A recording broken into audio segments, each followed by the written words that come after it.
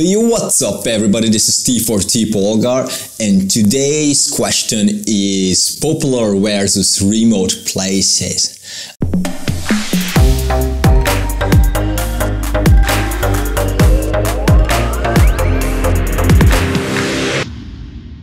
I really think that there is a quite cliche question, and most people are dreaming about like remote places, explore the wilderness and nature, but you cannot ride a bicycle until you know how to walk. You cannot walk until you know how to stand up. You cannot stand up until you know how to roll, and so on, right?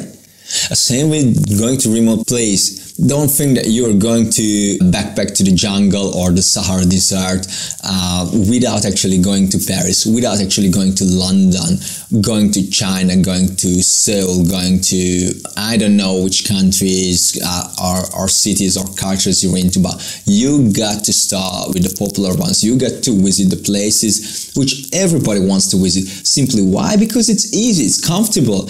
If you realize that traveling is not for you, that you have homesick, or you underestimated your expenses, or your spirit is not meant to be traveling, or simply you quickly understand that your mood changes when you're alone, or you're not able to compromise with your friends if you travel together, then it's better to be in Paris, where you can easily just fly back home or hitchhike back, it doesn't matter, than in the middle of China, where there are no people, or even if you bump into a few people every once in a while, you are guaranteed that they speak no jack shit English for sure. So guys, I strongly recommend it. Start with the popular places, and you will quickly realize that what's your dish, whether it's something for you like having a nice architecture, or drinking coffee at the bottom of the Eiffel Tower, or seeing the Louvre over there, or going to the Madame Tussauds Museum in Amsterdam.